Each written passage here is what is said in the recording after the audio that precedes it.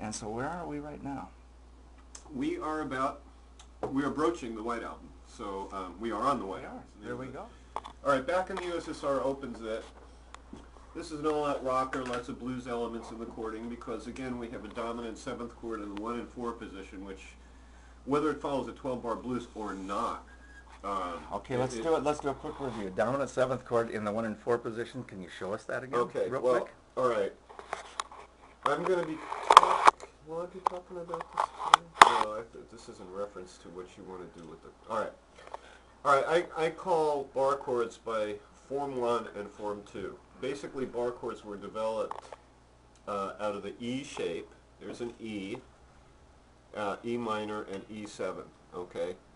Now, if I want to move this chord up, what's happening is the strings that I don't have a finger on are not moving up with the chord. Therefore, that's why bars were created. Now I'm doing this E with the rest of my fingers so I can leave my first finger free. Mm-hmm. Then if I move it up and bar, then I get the other strings involved. So this is an E shape. Here again is E, E minor, and E7. Okay? So that's what I call Form 1 because the root name of the chord is in the low E string. All right? Form 2 bar chords are based on the A shape, and the root will be in the A string. So you have the A shape, which can be done with a bar, these 3 notes. You have the A7 shape and the A minor shape. And again, if I carried this up, the other strings won't follow. So if I bar, and here's my 3 notes from the A chord. Now it's a B flat because I moved it. Here's A minor, and here's A7. Right. All right, so we got a Form 1 7th chord and a Form 2 7th chord. Now, if I start with my A note and count scale-wise up 4 steps, 1, 2, 3, 4, I get A, B, C sharp, D. So this is the 4th step. This is the 1st step. All right. So dominant 7th in the 1 and 4 positions means that here's my A note. That's the 1, the very first note, and I'm basing an A7 on that. And then I count up 1, 2, 3, 4 to the D note and make a D7. So that's in the 1 and 4 positions. This kind of has to do with the chord family template I've mentioned before, except that it's breaking the rules of the template.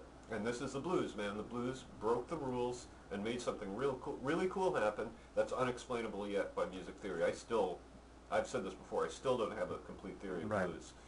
It's just awesome. And sometimes I think that's the nature of it. It's kind of zen. You can't know it. You can't know it in a linear fashion. You have to feel the blues. So we have... but it starts on the 5 chord. And by the way, it does have a blues turnaround, which is classic rock R&B turnaround. But it starts on the 5 chord. So here's 1, 1, 2, 3, 4 to the D note is 4. Then a whole step up is 5. 1, 2, 3, 4, 5, E7, D7, A7. All right, so we have the 1, 4, 5 of the blues already built in. And in fact, it follows those 3 chords to start the song. Actually, no, it doesn't. It starts off with our E7.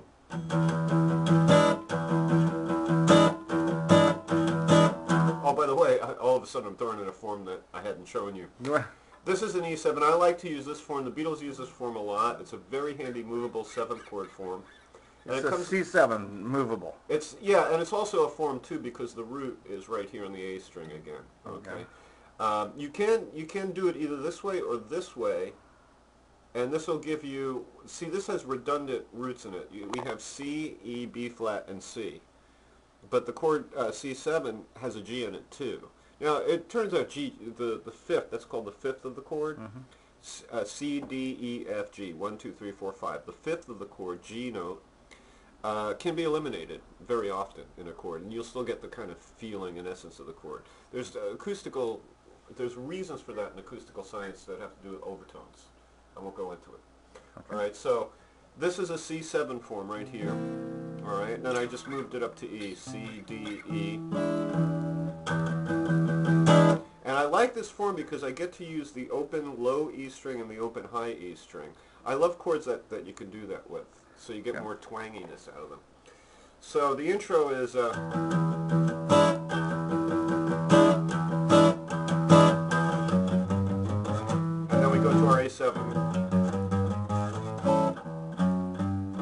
That motion is very, very common in early R&B, rock and roll type stuff. Okay. Okay. All right. So obviously McCartney is playing off of the blues thing. But what we find here also is a blatant reference to the Beach Boys, all right? Really out-and-out reference to them in the bridge. I just want to, like, before I get more deeply into the song, I just want to say something about the White Album. I have a qualm with the production value of this record. I really think it could have been produced a whole lot better, considering what they did with Peppers. But the reason we have this massive amount of material coming out of them right now, they'd gone to India and they were spending time meditating, and in their free time they would sit and write songs. McCartney in his corner, Harrison in his corner, Lennon in his corner. So during that time there was just this outpouring of ideas that they were coming up with. So it only made sense that when they got back to Britain, to the Abbey Road studios, that they would you know, have separate ideas about their songs, you know, because they kind of weren't just meditating, you know, on some mantra, but they were also meditating on their music and how it was going and what direction they were going to take it in, but on a personal level, on an individual level. John in his corner, Paul in his, and George in his. So we get this kind of this album that's kind of like a pastiche of the separate personalities rather than the unified Beatles. Mm-hmm. I didn't like the record as much because I loved the unified Beatles. I loved that they were traveling together in the Yellow Submarine, spreading love and joy. I love that whole concept. But now we get a sense of argumentation and discrepancy. In fact, Ringo quit the band, technically, during the White Album. We'll talk about this later. Okay, so back in the USSR. First of all, you got to love the song for its lyrics. It's really great. I mean, there's some clever stuff in there. You know, basically he's saying to Americans, look, man, you've got it made. You know, don't complain about what you got going in the States. You've got it made, you guys. And back then we probably did. Right now it's become something else. But back in those days, America was a pretty amazing place. Yeah. So he's making a cynical statement about the USSR, and one of my favorite lines is, George is always on my mind. You know, I mean, a total reference to a great American musical hero, you know, Ray Charles, and actually going back further, the writer of the song was Hoagy Carmichael. Very, very American song, but he's talking about the province of Georgia, too. So it's really clever stuff going on there. All right, so anyway, the chord progression for the verse is A7, G7, and now we have a surprising wandering major chord, C7, wandering 7th chord back to D7. Why this works? I don't know if I mentioned in our last thing, but like 7th chords, I'm starting to believe that, I think I mentioned this, there are 12 different 7th chords. You could go to any of the 12 different 7th chords, no matter what key you're in, and find an excuse for it. In other words, there's a reason for it to work. Even if I'm in A, and if I go A flat 7, which is a major distance away from the key of A, it brings us right up into the A chord, or a B flat 7 will bring us back into the A7.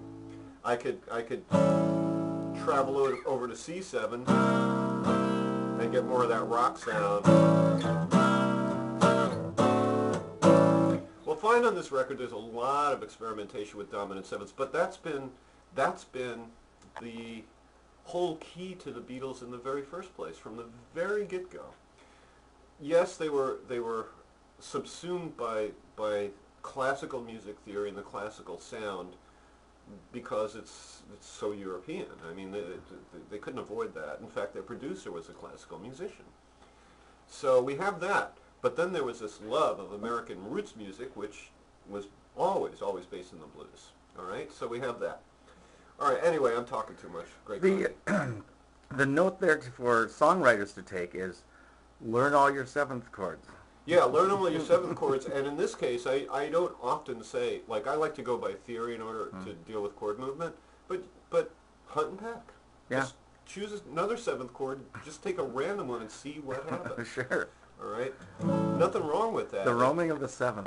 Sometimes a little hunting and pecking is a good thing. Sure. You know, no matter how much theory you have, because like for me, for example, I can hear the entire chord family template in my head. I can hear secondary dominants and even tritone substitution chords. But there are certain chord movements I just can't readily hear, you know. And, like, I have to sit and figure things out. Actually, with Glass Onion, that was the case. What happens with me is all of a sudden there's a fresh new sound that I'm not used, that hasn't been embedded in my musical conditioning. That's like somewhere outside of that, and I'll go, oh, that's interesting, and then of course I'll try to find the theory reason for its existence, because that's me. Sure. All right, I'm talking too much about a side subject, so let's look at back in this. Okay. So the verse is in a way, so, and again, oh, by the way, we have that minor ninth in the melody, right? We have, all right, so we get that sound. Why does that sound like that would be something? Really Same would be thing. something. It's, Okay. yeah. Well, no, that's on the fifth though. That goes. There is the suspension comes in the fourth. See, that's based off a D. Okay. That's the fifth, the fourth, and the third. Okay. Different song. I didn't know you knew that song. That's a little kind of esoteric. It's off of Ram, maybe? Yeah, something like that. By the way, for Beatles lovers, if you've never heard the McCartney Ram album, it's the closest thing that a single Beatle has done to compare with something like Abbey Road. It is really You heard it here, Paul McCartney, Ram. very richly produced, as in Abbey Road or Peppers. And in fact, with the song We're So Sorry, Uncle Albert, he created a little kind of Abbey Road medley effect with that song. It goes into all these little different tunes that get strung together. Okay. You know. All right, so getting back. So we get I've been away so long. What's the first lyric?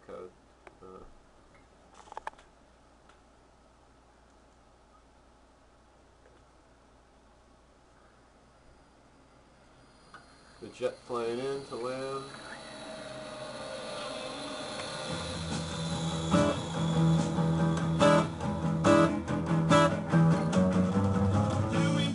Flew in from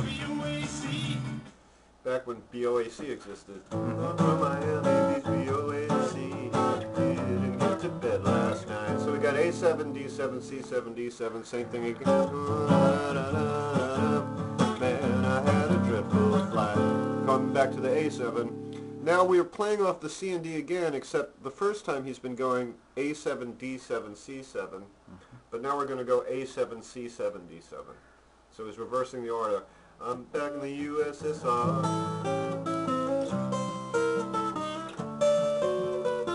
Back in the USSR. Blues turn around.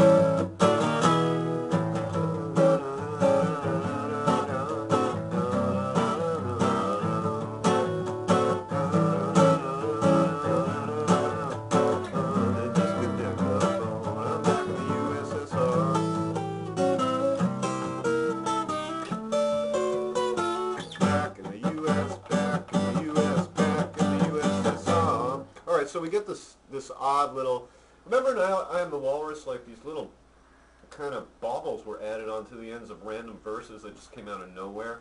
Similar thing here, all of a sudden he's back in the U.S., back in the U.S., back in the USSR.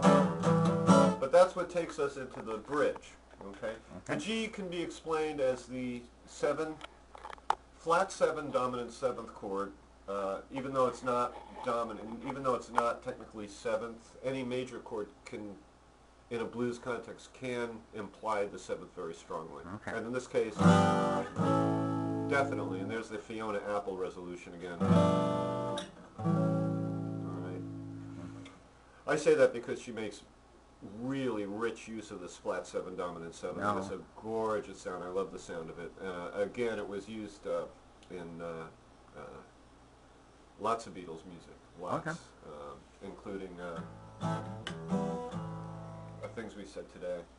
All right, so now back in the USSR. Now we get again a classic rock and roll, early rock and roll move. Okay.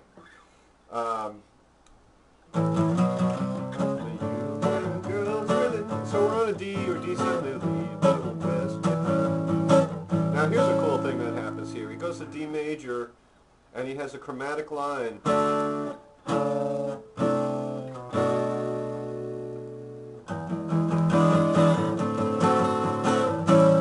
Let's check that out in context. Girls really knock me out and leave the West behind. Girls go make you sing and shout and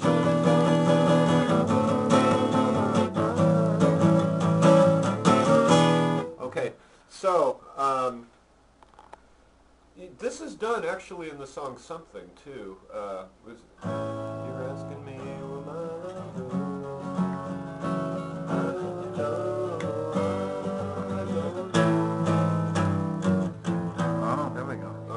Just a chromatic line from the root of the chord going downward.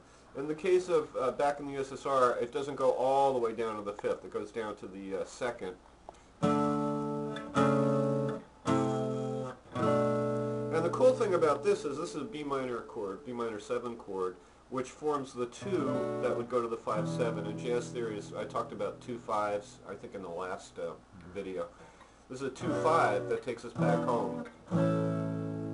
Okay. Except, in the case of this one, it's a blues thing, so he doesn't go, he goes, alright, so we get the blues resolution, 4-to-1 resolution. Okay, so,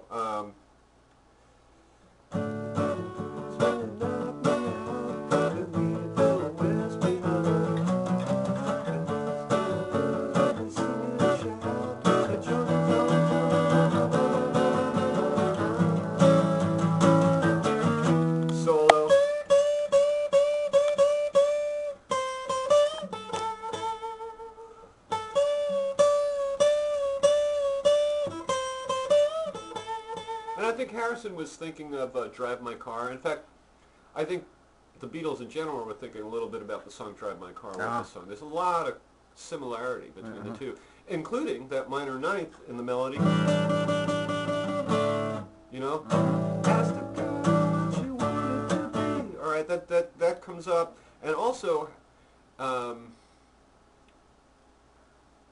in the solo for this, Harrison is exploiting that minor ninth by starting on the very offensive note of the minor ninth. Oh.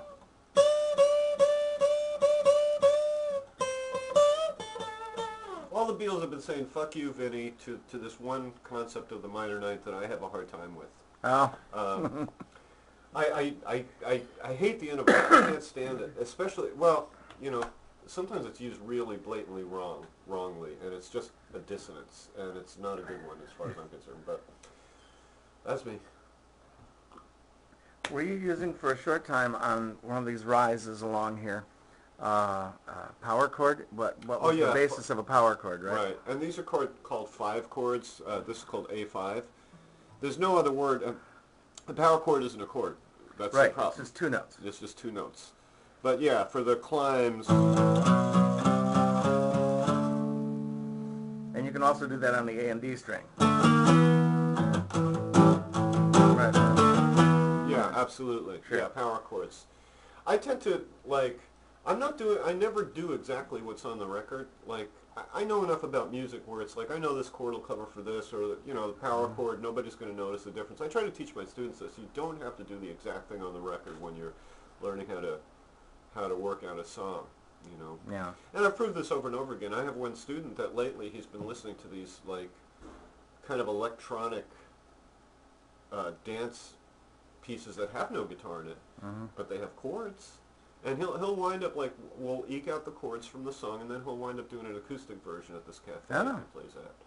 So, you know, the funny thing is people never notice. I mean, you know the old saying about fooling 100% of the people 100% of the time. I've always said, like, if you're a non-musician, you can, if you're a musician playing to non-musicians, I hate to say this, but it's true, you can fool 100% of the people 100% of the time.